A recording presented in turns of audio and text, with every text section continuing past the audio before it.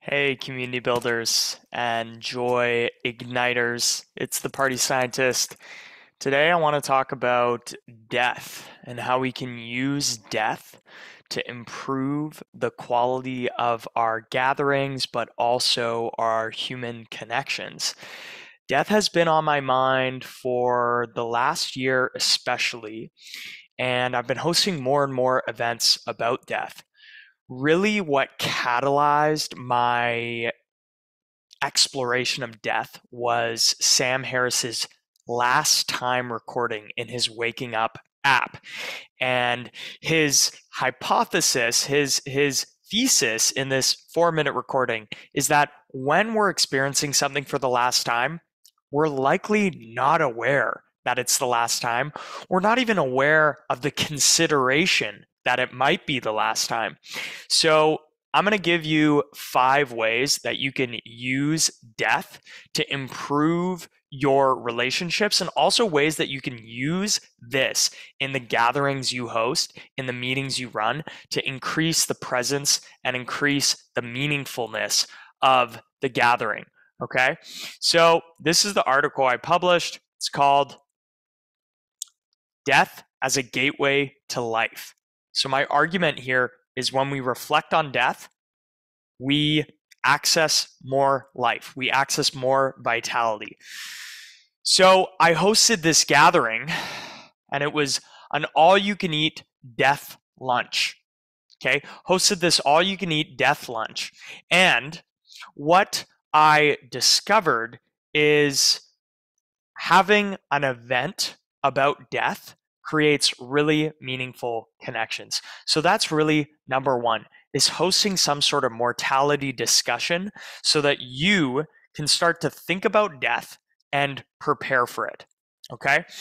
So I hosted this gathering, everyone shared, what they wanted to share if it were their last moment. And some people talked about gratitude, others talked about the importance of loving and being loved. One person just shared a sentence: have you loved? Have you been loved? Have you allowed yourself to be loved? That was one thing one person said. The one other person said, they mentioned the 5 regrets of people on their deathbed. One of which is, I wish I kept in touch with friends. Another one is, I wish I created a life by my own accord, not the life that others told me to live. So I want to go through the 4 others. So I've talked about hosting a mortality themed discussion for your community, but let's talk about one-on-one. So one-on-one, I found that whenever I look people in the eyes, I remind myself of their mortality. If I'm looking in their eyes and they're super upset and they're yelling at me and they're hating on me, if I acknowledge their mortality, it's going to change my response to their behavior. I'm going to become more forgiving and more present. Okay. So, number one is eye contact equals acknowledgement of mortality.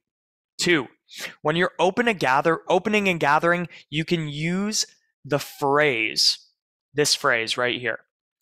This is the last time we'll be sharing this moment in precisely this way. There is a last time we will see each other too. So I share this. I also say that there's a last time that I'm going to see you. There's a last time that we're going to see each other. Just bringing in that intemperance helps people become more present, put down their phone, and just put down the bullshit, the complaining, and nourish each other. Okay. So number 2 is the last time phrase. You can open up your gathering with these phrases around the last time. Number 3, we talked about hosting a death event. My prompt for my death event was, what do you want to share with your friends and loved ones before you die? Number 4, for community building, host your celebration of life, invite your community. And I haven't done this yet, but I'm doing it this summer. I want all the people that I love in my life. We're going to take over a summer camp and we're going to celebrate like I'm going to die. It's going to be an experiment, but hey, I want to be at my celebration of life. Number 5, prepare for death. Now, when we're fully prepared for death, we can live more fully. We can take more risks, and we can be more vulnerable, right?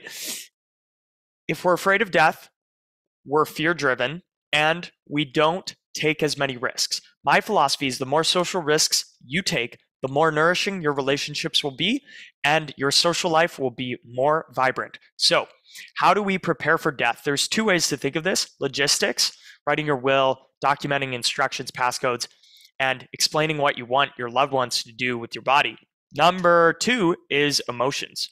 How do we emotionally feel prepared to die? So two things have really helped me emotionally prepare to death. Okay, first one is realizing that death is coming, and you're never going to know when it's coming. It's completely out of your control. So I'm not gonna, think I'm holier than thou, and I'm not gonna be able to cheat death. I'm gonna get hit by a car, or my plane's gonna go down. I have accepted the unpredictability of life. Life is unpredictable. Death is coming. It's going to hit you when you least expect it, and it's coming, and it's going to happen. So radical acceptance of this unpredictability of life prepares me for death. Number two is non-duality, and it's related to number one.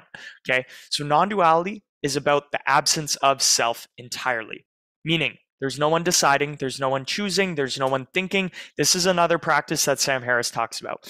When we embrace non-duality, we realize that essentially when events unfold, there's no self there. There's just conscious information emerging as it happens. There's no one changing how consciousness arises.